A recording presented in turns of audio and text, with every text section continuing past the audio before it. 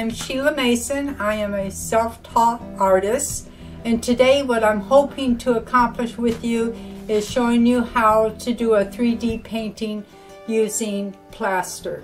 This method came to me through a story where someone shared with me where they seen a 3D painting done with plaster, and I said, oh, I can do that. Well, I never seen the paintings this person did, or I have no idea of their method, so I came up with my own, and that's what I want to share with you today.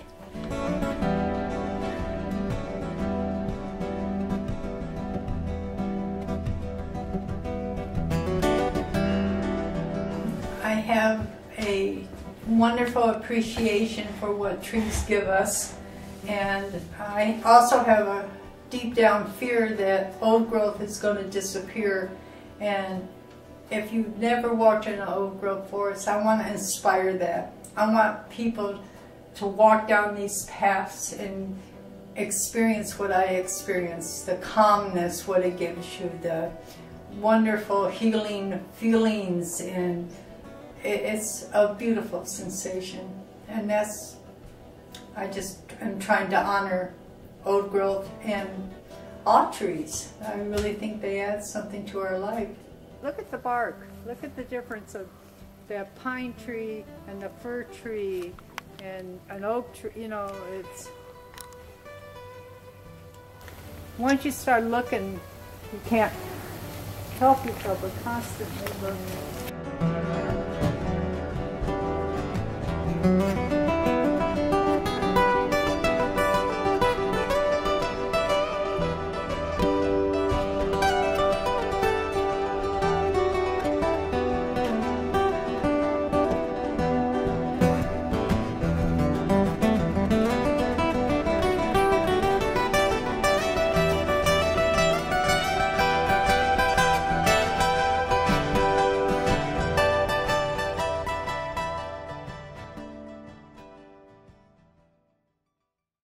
So what we need as far as materials on hand is you need a canvas. This is one of I have for my grandchildren, so I can show you. And you're going to need a little cup, and this is to mix up the plaster in. I use these little tongue depressor sticks for my mixing, and you can use whatever you feel. The other part is I use glue all. I don't use this school. You want to make sure it's glue all if you use what I use. And then of course plaster. Now plaster you get from a hardware store. Actually all of this you can pick up. These are just leftover yogurt containers or something, and I just always keep a little pile of them. So let's get started. Let's start with the plaster.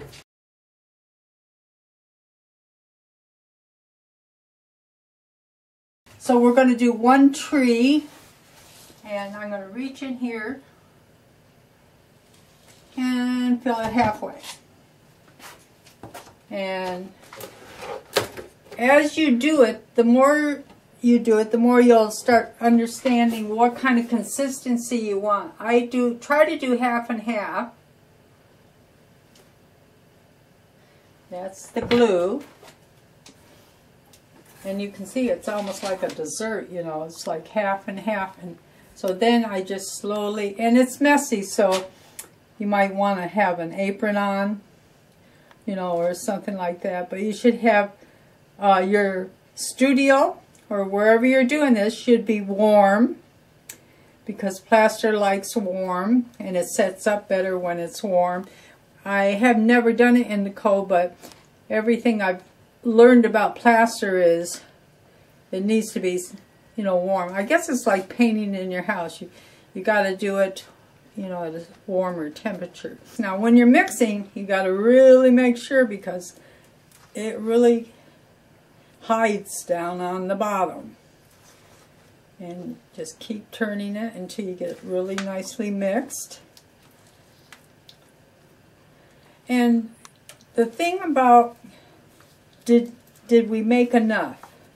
It's going to be, as you do it, you can start judging how much you need. For what I'm going to show you today, I've made enough. But you can use bigger containers, make a bigger amount. I like having the control over the plaster, so I try to work in slower amounts. We're going to take this over to this other area where I can show you how to actually put it onto the canvas.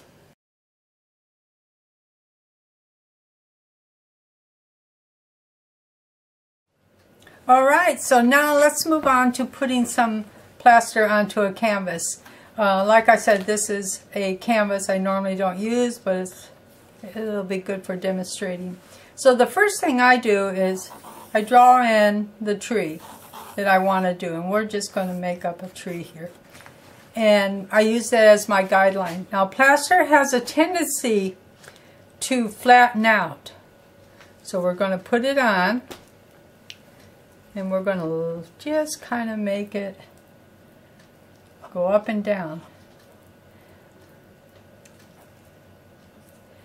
And it will set up within, start setting up, I would say 10 minutes. It'll get stiffer and stiffer, but it's still going to be flattening at that time. Okay, so now we have quite a bit left too, which is good. So we went to the edges. One of the things you're going to have to really pay attention to is the bottom of your, how does this fit into your painting and not look like it's just kind of stuck on there. And so you got to feather the bottom and think about it going into your painting. So, and I'm going to show you some examples of that. So you can see we still have quite a bit of plaster here, and now I'm going to show you the difference here. Now here is the blank tree. Here's some plaster. Now you see how smooth that is? That's because it just is flattening, which is the one here that we just did. And now as it started, before it set up too heavily, we took, these are tools that I use, and we just start making lines. And that's why these are here. Now this one, we went ahead and we came back and we made lines. And again, working on the bottom, trying to make sure, and working on the sides of it. Now, as you can see, this is flattened out quite a bit, but it's got to, before we can add more and do lines, it's got to set up. Now here's one we did ahead of time, and it's dry, and we worked it, it's set up. Now one of the things I want to share with you is when you do this, it's going to have a tendency, here we go. I'm going to show you. You're going to make these lines going down, coming up, going down, coming up. And you need to know what kind of tree you're doing before you start. You need to go out and look at the tree you're doing. For me, I like to do redwoods, and I live very close to the redwoods, so I'm very fortunate. But when you do your tree, you need to know ahead of time what kind of tree, because it depends on how you're going to do the bark. You don't want to do a smooth bark and then call it a oak tree, say. So anyways, we're going down, and you can see that some of the lines are staying in and some aren't. And this is going to happen quite a few times as we do it. One of the other things, like I said, that bottom is so crucial, and I'm going to show you why in a little bit. One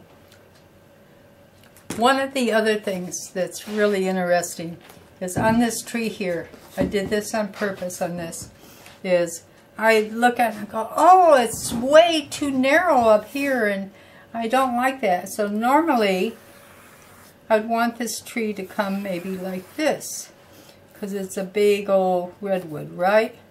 Now we could do this two ways. We could paint this and make this blend in through a painting, which I have done on some of them, or we can add more plaster. You know, go down the sides on this one here and add to it after it's been dried. And remember, like in a painting and everything else, you know, the sides, the lines are tighter together. And you're going to see what a difference this makes by, you know, and so when you're looking at your tree, you can always add more plaster, but you cannot take the plaster off. Once it's on there, that's what you got. So I have, because everything was trial and error for me with this, I had to really learn about putting the plaster on and taking it off. Now, one of the other things that you when I was doing this was I was going, wow, I don't want this to pop off on somebody if I, you know, have a painting. So I put some on, and then I tried to take the plaster off. I did it with a chisel and a hammer, and all I got was a hole in my canvas.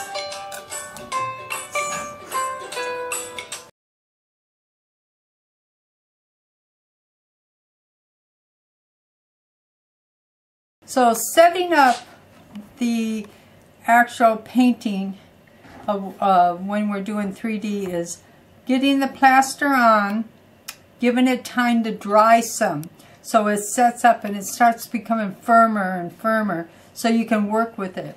Because as it starts drying, those lines are going to start staying, and it'll be so much fun to start seeing this tree come alive.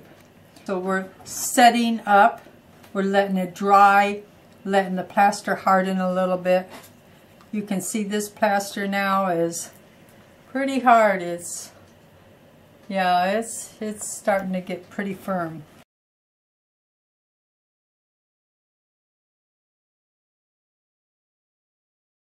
So these tools here I use mostly. I usually use this, which I use in painting, you know, but it works really well with the plaster and cleans up really well. This is also from my clay, but it really adds, once it's a little, you know, little more set up, and it's harder to clean, but it works well when I'm looking for a lot of lines in the bark. This brush, I use it mostly to clean out the other tools when they get plastered. But I use just plain old tongue depressor sticks, you know, the most. And they work really fine, and they're cheap. Now you could use anything. You might have a favorite little old knife that you just love. You might find a stick in the forest that you go, oh, this works the best, you know. But whatever I want you to experiment and feel comfortable, and don't worry about mistakes, because there is none. It's all about just learning and finding what it is and reaching that goal of what you like. So, and let's see, was there any other? And these are just also from my clay box, and sometimes I'll want a knot hole, and when it dries I can kind of scoop in there and scoop out a little knot hole. So, and most of these things you can get from an art store. These not very expensive. The reason I have these here is because they're rejects in my clay. And I never throw anything out of my tools. I use them in different things. When they come rejects here, they'll go into my cement projects, and so it's like they just move into a different area. And I really love that, and I'm familiar with them and know how they work. See how they're starting to flatten out even some more. We'll just keep working it until it's finally dry.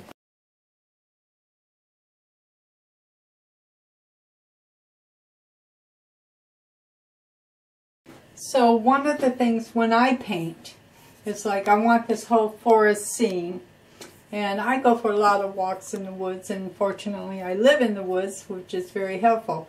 But I have to make sure when I'm painting that these here, which are the I can't read. Ferns.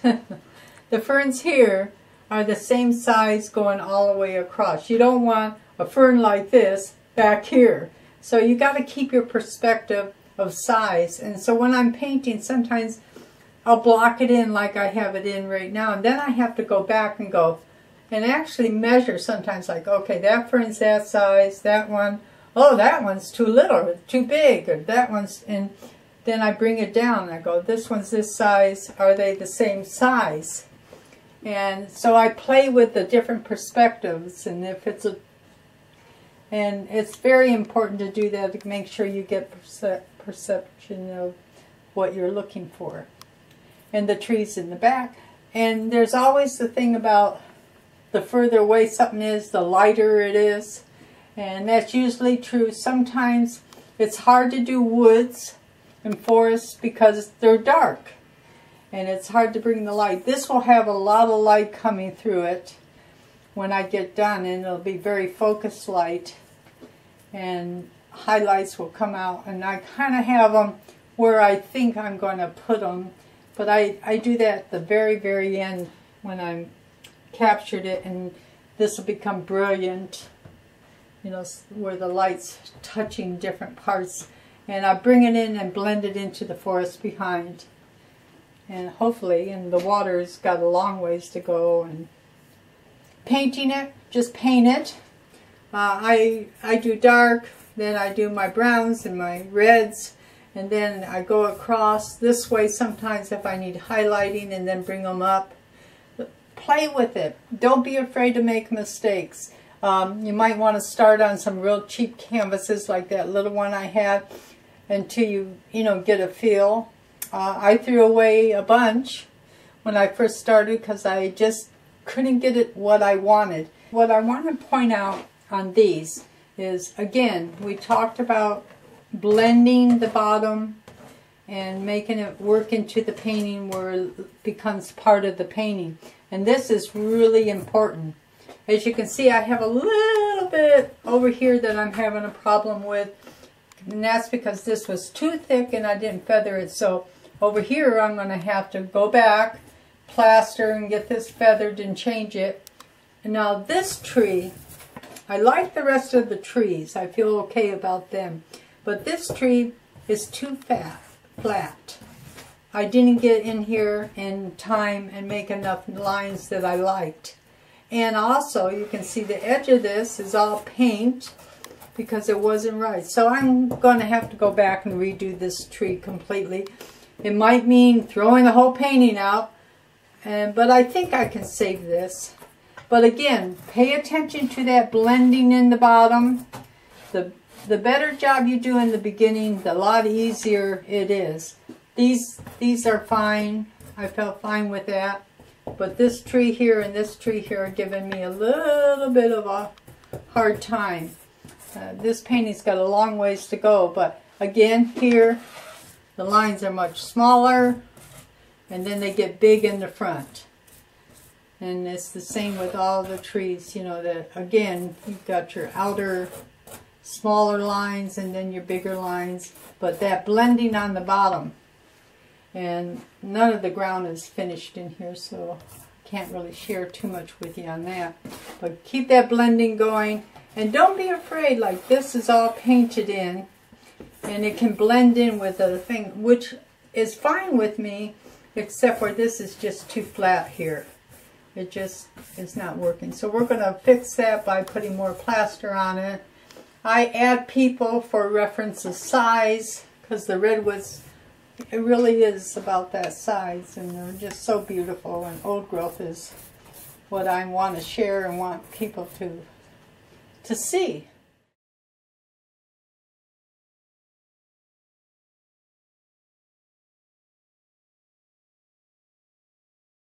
Alright, so here's the one that we put together from the beginning. And as you can see, it's really starting to set up. When I make a line, I really have to put a little more pressure on it this time. But I want those the edges especially, to have a lot of lines on the edge. It really makes a difference. That is to give you the illusion of the tree being round. You want to make sure, you know, when you're, it's like a painting, you know, the closer you are, the bigger the lines, and the further away the tree is, the smaller the lines. So we're doing the same thing. And again, is this going to blend? I'm going to peel this back some, because again, there's that problem with making sure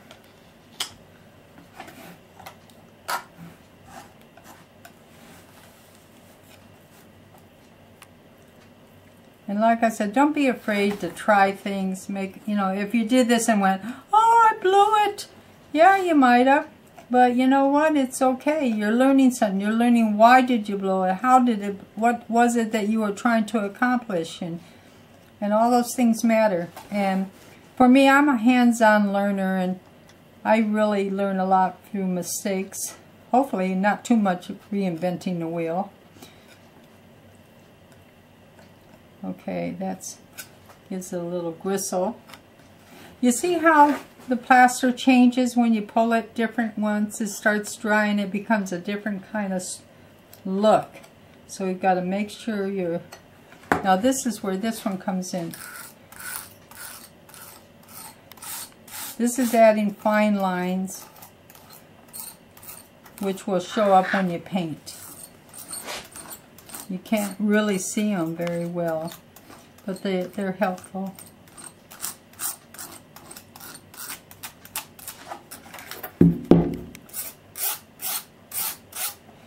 All right, this one over here is looking pretty good. I'm going to do the same thing with this one.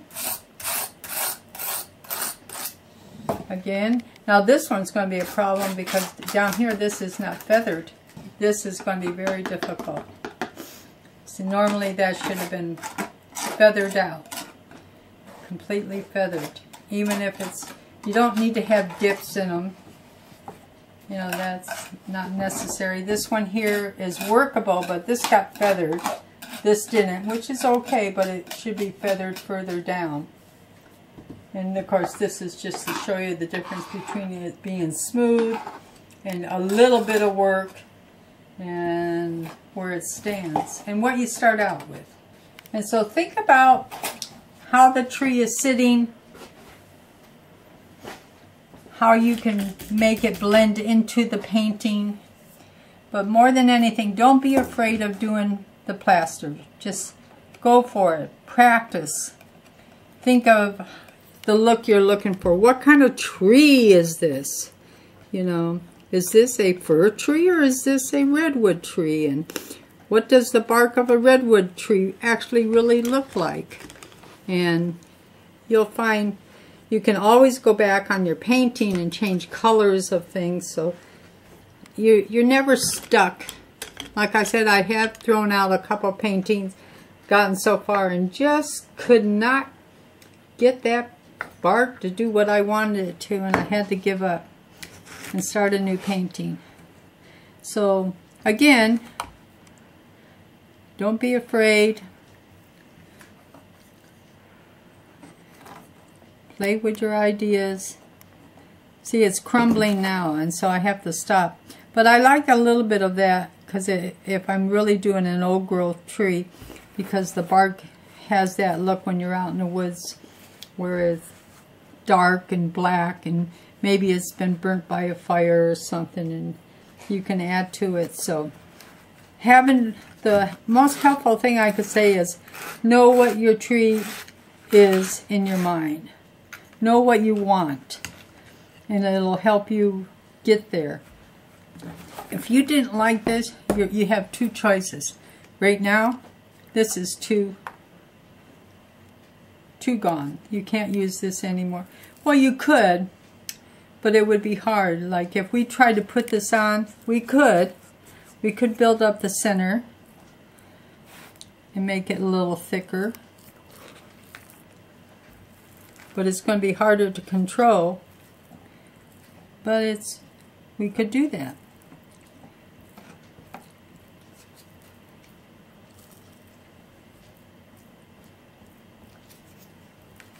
I actually think it takes a whole day to really get it dried completely. And I try to let that, I'll do it and then I'll work on another project or another canvas and get it prepped, you know, and get my primer on it and all of that before I start. Now, like I told you, I have tried myself to take the plaster off, and I have not been able to, which I'm very happy about. I would just be horrified if a tree popped off a painting. I would just, and that was one of my fears, like I said, because I'm self-taught. Sometimes you are doing a lot of reinventing of the wheel, and I really try to avoid that. I do a lot of reading, I talk to a lot of people, and I really want you to explore and enjoy. And I shared with you the things to look out for, and I hope that works for you. It's very important that you bring your tree to the top, and the other part is to clean it. Because in the end, you want it to look, you know, clean and sellable. So you got to keep that clean. And a lot of times a tree will be all the way to the sides. You got to make sure you clean it, keep it clean. This is really starting to set now, which is nice because you can do some more detail work. Well, that extra little plaster really helped, I think. Doesn't that look nice? That'll be a nice tree.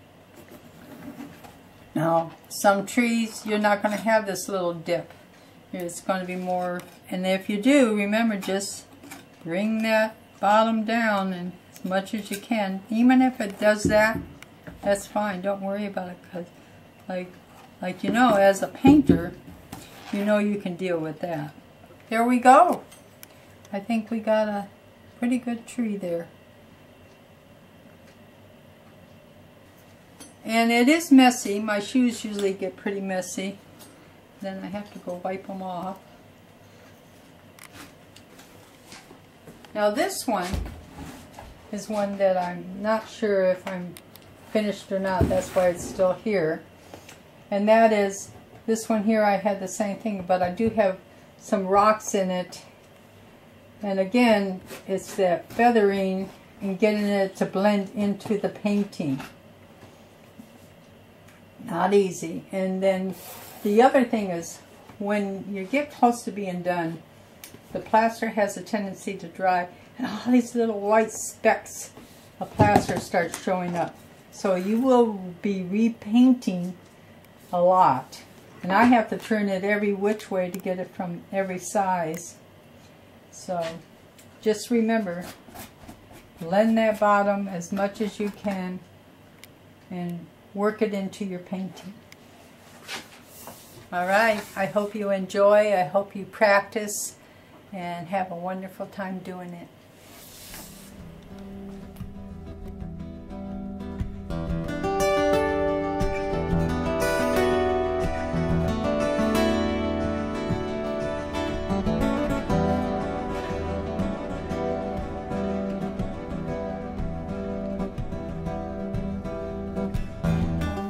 See it right here. It's that tall one. See that tree? That's their all tree.